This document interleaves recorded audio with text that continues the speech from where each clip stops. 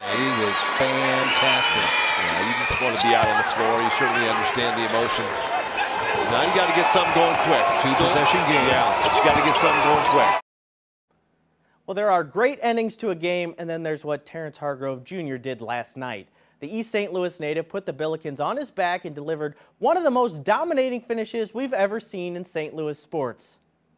Hargrove for the win!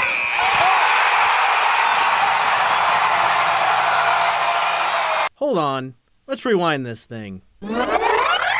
Here's the situation. SLU is in danger of losing a game to Louisiana Tech. They controlled pretty much the whole way. With 30 seconds left, the Bills are down 6. And then it turned into TJ time. Gonna take it. And with the finish. See what happens when you let the game come to you. I mean, good things happen to you. Push it. That's right. Hargrove again. Hargrove for 3. And sometimes when you're on, you're on. Time winding down. Hargrove for the win.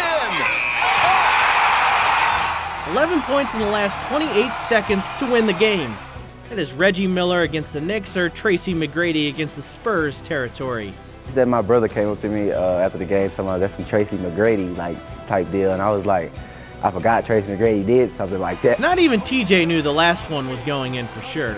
No, like the way it came off, like it came off good, but like the way I was leaning forward type.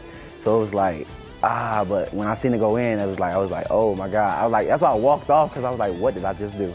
That was my first ever game winner. I've never hit a game winner. I've hit big shots, but I've never hit a game winner. And that moment, that feeling, like it's different, like it's surreal. This is what I work hard for. This is what I put extra work in for times and moments like these.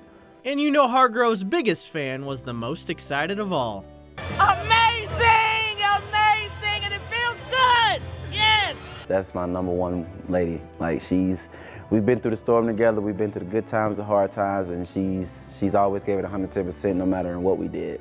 And I just to see that smile on her face on Twitter after the game, it just made me smile, because I'm like, man, that's all I ever want to do is make her proud. Finish of the day in the end.